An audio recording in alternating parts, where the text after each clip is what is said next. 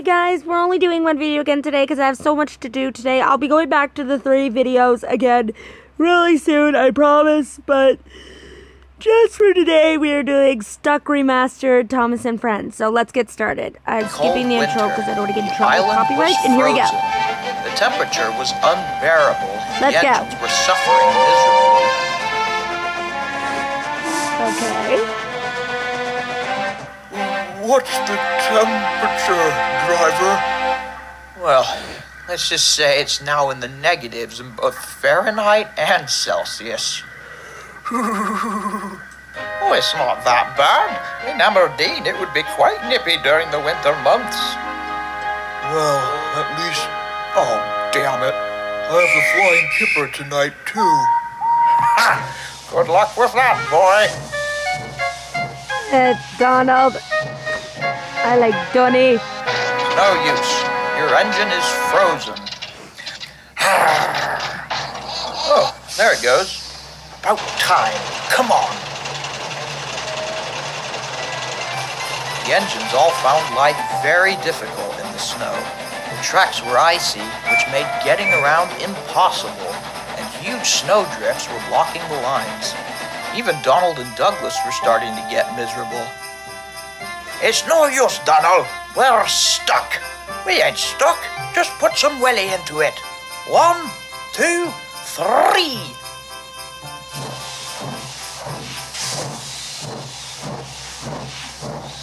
See? I told ya. See? I told ya. But when the twins arrived back at their sheds, the Fat Controller had bad news. Uh-oh. Thank goodness you two are back. The village of Olfstead has been hit by a catastrophic avalanche and is almost completely buried. I need you two to get your snowplows and plow your way through. Aye, sir. And the twins were all geared up and set off. But getting there was easier said than done. The snow was fairly shallow as they entered the Farquhar branch, but soon found deeper drifts.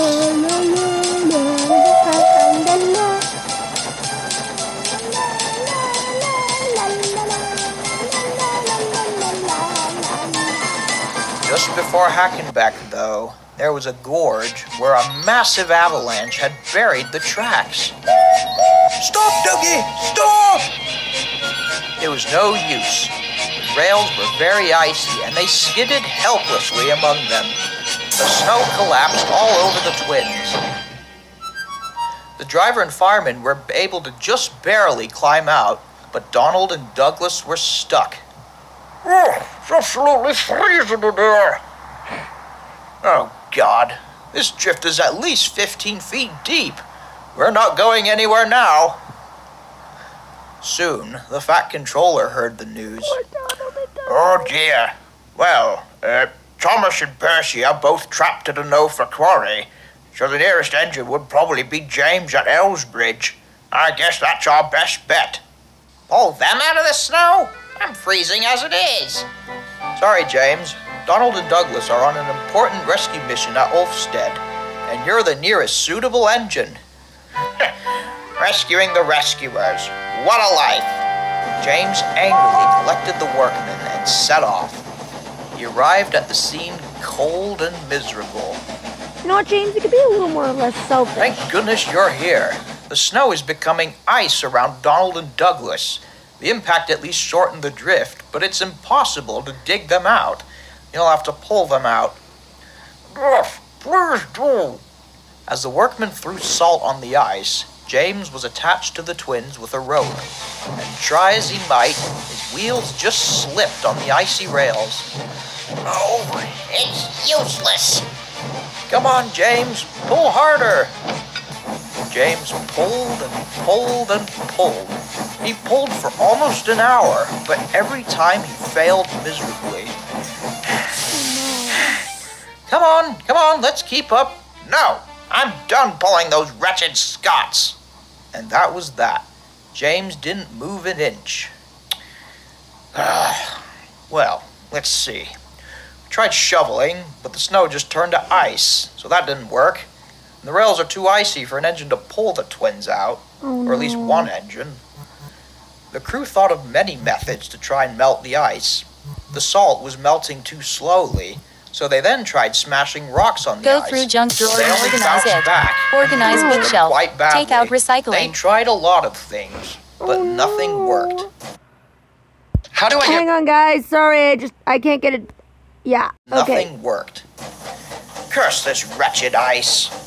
Just then, Toby came up. Oh dear, you really are stuck in the snow. What are you doing here, Toby?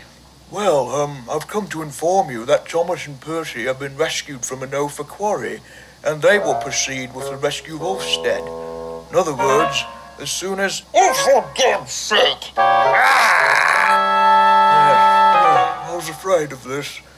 Well, I better head back. No, please help us. Give James a hand, will you?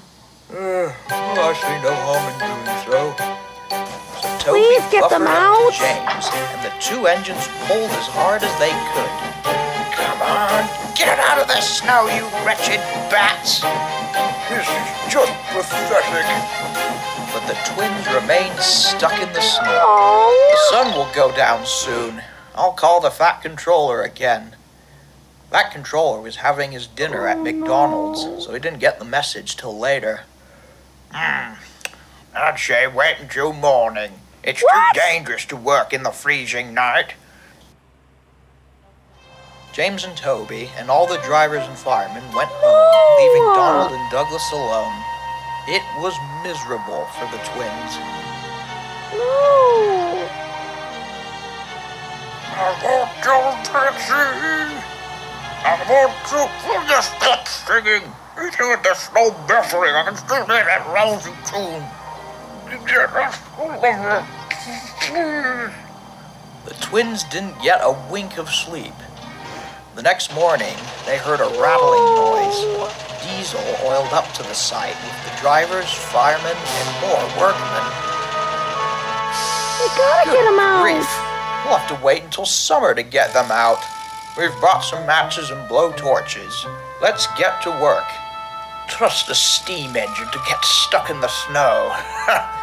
Hey, who was it who had trouble starting yesterday? Keep your mouth shut, you hypocrite. Diesel gulped and remained silent. The workmen tried melting the snow with the blowtorches, but the freezing weather just completely doused the flame. It's no use. It'll eventually melt, but we'll run out of gas. We need something to ignite it quickly, like fuel. Yes, I'm sure Diesel wouldn't mind lending some of his. What? No way! How am I supposed to get back? We'll sort that out after we get everyone freed. You'll probably just blow up Donald and Douglas rather than rescuing them. But I guess so, all right. But even with dousing the bank with fuel, the fire just burned slightly before going out. It would not ignite the whole section. The ice was now slightly melting, but not at a fast enough rate. At last, the Fat Controller arrived on board Henry, who had brought even more fuel. We gotta get them out. Brought some spare fuel for you all. Sorry, guys. I don't know why this video's glitching like this. I honestly don't know what's going on. It's a clever solution. Yes, but the fuel is just not igniting well. It's just too darn cold. Oh! Just kidding. Fat Controller went up Don't the ice do that! Oh, I thought they were dead! hill as more fuel was dumped on it. Look, it just smolders a bit, then goes out. I see. Oh, this is ridiculous. Ugh! The workmen all scrambled away just in time. A Uh-oh! loud crackling as the ice finally collapsed.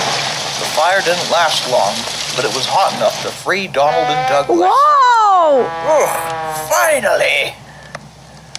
Well, I guess hooray for the fantastic fart. Oh, how embarrassing. Good grief. No wonder Lady Act sleeps in another room. Yeah, after being frozen all night, it was great to have that gale Janice of heat. Mona, Chris Daily Review Update. Yes. Well, I think we should get back to the shed, don't you think? Well, I would like to, but unfortunately it seems that fire has melted our wheels. Oh, well, shit.